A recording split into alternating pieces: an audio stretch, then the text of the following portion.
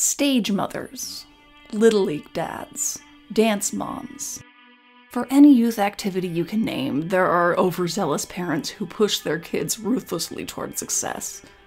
These parents are often described as cutthroat because they will do whatever they think it takes to help their child get ahead. And why wouldn't they? Doesn't every parent want the best for their child? But there's a difference between wanting the best for your child and wanting your child to be the best. And there's a big difference between wanting your child to be the best and demanding that your child be the best. This week on Out of the Past, the Aquatots and the murder of Kathy Tongay. Russell G. Tongay was a man with dreams. He had been a competitive swimmer in his younger years, but he was never able to reach the level of success he desired. During World War II, he served a nondescript position in Miami as a pharmacist's mate in the Coast Guard.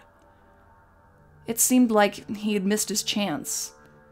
But then he thought of a way to achieve the fame and fortune that had so far eluded him. When his son Russell Bubba Tongay Jr. was born in 1945, he immediately transferred his own aspirations onto him. He started experimenting with ways to train him to be a champion swimmer.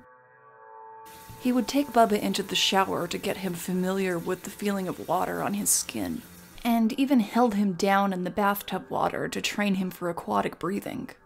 All while he was still an infant. Kathy came along 2 years later, and Tongay pushed her just like he did Bubba. Convinced they were both infant prodigies, Tongay started training them to do stunts. Tongay bragged that by the time Kathy was 10 months old, she could already swim 20 feet underwater. Distance swimming became one of the skills that tots were known for. Sources reported that the duo trained by swimming 400 meters a day before the age of 2. By the time they were 7 and 5, Tongay was making them swim 7 miles every morning before breakfast. Tongay began staging elaborate performances where people could come watch the tots as they swam. An event he organized in 1950 convinced him that his kids were indeed his meal ticket.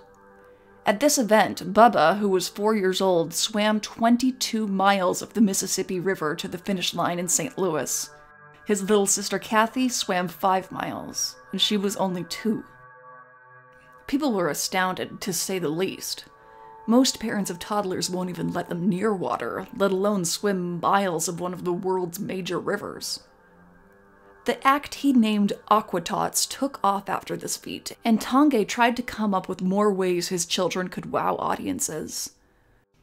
One of Bubba's signature moves was diving off a 33-foot-high diving board with both his hands and feet bound. Remember, we're talking about a preschooler at this point. It's like tying up your child and throwing them off a cliff into the ocean, hoping they'll survive. Bubba risked his life with every performance. Tongay forced careers on these very young children. This guy was making his toddlers train like Olympic athletes, not because they wanted to, but because he craved the fame and fortune that would come with their success. Audience members became concerned about the appearance of the children. They looked, well, about as muscular as a severely malnourished child could possibly look. When people asked their father about their diet, he told them, "I like to keep them lean. They swim better." He told the media that he only fed the children protein-rich baby food. Baby food. Can you imagine a 5-year-old boy swimming 22 miles with nothing but mashed carrots and strained peas to fuel his body? These children were swimming miles a day on virtually no calories. It's honestly amazing that they lasted as long as they did. These children were swimming miles a day on virtually no calories. It's honestly amazing that they were able to make it as long as they did. Other than being unnaturally thin, other things about the children's appearance bothered audience members. The children always looked scorched from the sun as they trained outside all day. At one point in 1949, some women complained to the authorities that they saw Tongay slap his young daughter and rub a dirty rag in her face. By the time they were successful enough to travel for a European tour, Bubba was 5 and Kathy only 4 years old. After hearing about their success in distance swimming, the London Daily Mail offered a cash prize of $19,600, the equivalent of almost $200,000 today, if the tots swam the English Channel. The swim across the English Channel is approximately 21 miles, but conditions can vary widely according to tide patterns. Only a small number of adults had completed the swim successfully. The idea of letting a 5- and 4-year-old attempt the swim was ludicrous to both the English and French governments, who forbade the attempt. In fact, the Home Office in London placed the Tongays under technical arrest when they arrived at the airport in order to prevent them from carrying out the stunt. Young Bubba reportedly brandished a toy pistol at immigration officials when they ordered the family to return home. The Tongays made some appeals and were able to stay in Europe for a few weeks, but soon gave up their outrageous plan. Most citizens were relieved. Nobody wanted to see newsreel footage of them scooping a dead child's body from the bay. Well, I can't say nobody. Some people obviously wanted to see the kids attempt the challenge. So much that they were willing to put up money for it. That seems truly sick. These were young children. They should have been in school, playing with friends, and enjoying the idyllic dream of Eisenhower's America. Instead, they were treated like performing dogs and fed far worse. Even though the English Channel stunt was a bust, the publicity it generated did help Tongay land the Aquatots' biggest break when they returned to the States. A cameo appearance in the 1952 Esther Williams film, Skirts Ahoy! Williams was a movie star who came to fame through her swimming abilities. Her films featured large, Busby Berkeley-like synchronized swimming routines and elegant diving stunts. Bolstered by this taste of stardom, Tongay continued to push the children. They continued their grueling daily training schedule and were still fed nothing but baby food. The Tongays trained in a number of pools in addition to open ocean swimming.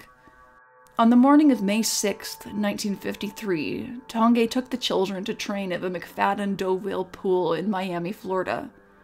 This center had a number of diving boards at different heights. Tongay told his 5-year-old daughter Kathy to climb the ladder to the highest platform. From there, the kindergartner was to practice her new stunt, a back 1.5 layout. That means she would execute a 1.5 with her body completely straight, landing in the water head/arms first. Kathy jumped off the platform, which was 33 feet, about the height of a 4-story building. She didn't rotate correctly and ended up belly flopping into the water at tremendous speed. Kathy cried and complained that her back hurt. Embarrassed by his 5-year-old's emotional reaction to being hurt, Tongay left and took his kids to another pool where they often trained, Treasure Isle Pool. They began to train again, although the lifeguard at the pool expressed concerns about the bruises on Kathy's body. The 5-year-old began to cry and said she didn't feel well. Eventually, she threw up. Tongay fed her a jar of baby food and told her to get back in the pool. Onlookers said she obeyed her father, though there were tears in her eyes as she swam. Shortly after ending their training session for the day, Kathy began having convulsions. A few hours later, she was dead. Kathy was only 16 days away from her 6th birthday. After an autopsy, the medical examiner concluded that Kathy was in horrible condition, with bruises all over her body like she'd been repeatedly beaten. Tongay was arrested.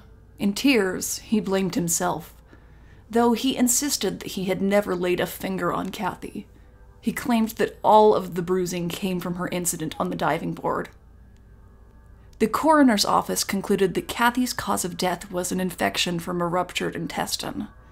She had been bleeding internally. Russell Tongay faced charges of second-degree murder. Witnesses who took the stand included a pool employee who'd seen Kathy hurt herself on that dive in the same way just a couple of days before her death, and a woman who saw Kathy crying to her father, saying that she didn't want to go. Her father made her dive anyway. One expert testified that given the spring of the platform, little Kathy's body had come crashing into the water at 43 feet per second. Nobody disagreed that Tongay was abusive and negligent. What the case contested was whether Kathy's death was caused by a diving mishap or repeated beatings from her father. Expert witnesses' conclusions were inconsistent, but in the end, the second-degree murder charge was dropped to manslaughter, and Tongay was sentenced to 10 years of hard labor.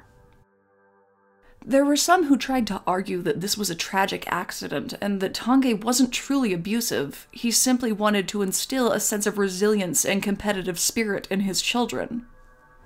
But this defense falls apart when you learn that Bubba Russell Tongay Jr. was not the first Aquatot. There was another child before he was born. This was information I didn't learn until days into my research.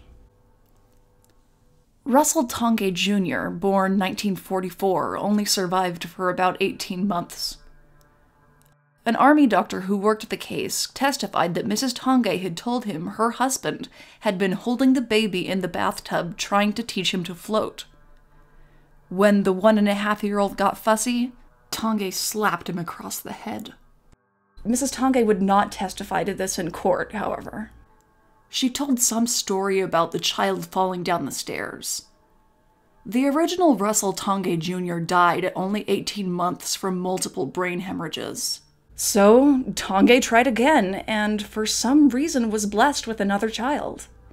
He gave his next son the same name as his first, almost like a replacement. They weren't children to Russell. They were proxies. Russell Tongay Jr. would be an extension of himself. He needed to reuse the name because success for Russell Tongay Jr. meant success for Russell Tongay. This story makes me unbelievably angry. Russell Tongay had no good intentions for his children. He saw them as cash cows. He tortured them daily by starving them, over-exercising them, and forcing them to do dangerous stunts. It's copyrighted material, so I can't put it in the video, but there will be links below to some old newsreels with the children. Russell Tongay did not emphasize form or safety in diving. Click on the links below and wait to watch Kathy dive, because it is truly kind of terrifying, because she really doesn't look like she knows what she's doing. She looked like she was about to have an accident right there on the newsreel. Even if the kids had fun, even if they loved the water, I can say with absolute certainty that their father showed absolutely no humanity toward his own flesh and blood in this endeavor. He murdered 2 of his children in pursuit of fame and fortune, and that is disgusting. And where was their mother during all of this? She appears in photographs with the family, but is not mentioned in any news source, except for the story about her first son's death. What was her role in the exploitation of the children? Did she contribute to the abuse? Did she just sit back and watch it happen? Was she scared for her own safety? Was she a victim herself? We have no information. Russell Tongay Jr., Bubba, recently retired from a career in lifeguarding. If you want to make a difference in the lives of children that are being abused, I recommend that you make a donation to Prevent Child Abuse America. They're a reputable organization, and your dollar will definitely make a difference in the life of a child. That's all for this week. If you enjoy our content, please give me a thumbs up and subscribe. I'll see you next time on Out of the Past.